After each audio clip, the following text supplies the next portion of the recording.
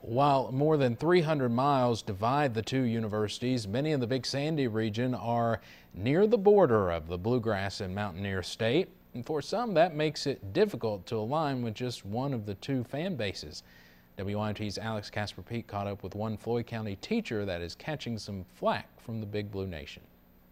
As you walk into Sharon Collins Resource Room at Allen Central High School, you may think she will be cheering on West Virginia Thursday.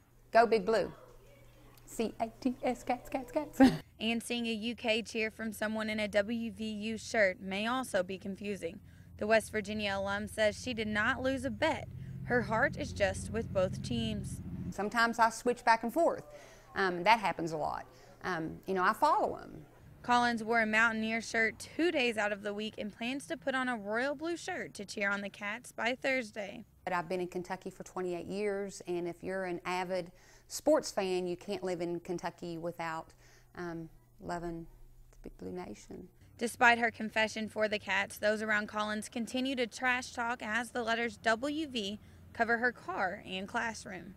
She's not playing it fair as a fan, all right? Because if UK wins, she's good. If West Virginia wins, she's good. So that's kind of the razzing that's been going on. Collins says the ending of the game will be bittersweet, but she hopes to continue cheering on her Cats all the way to 40-0. I think everybody has played every way possible against Kentucky, and they still win, and it's going to be another one. The Wildcats only need 4 more wins to end the season perfect. In Floyd County, Alex Casper-Peak, WYMT Mountain News.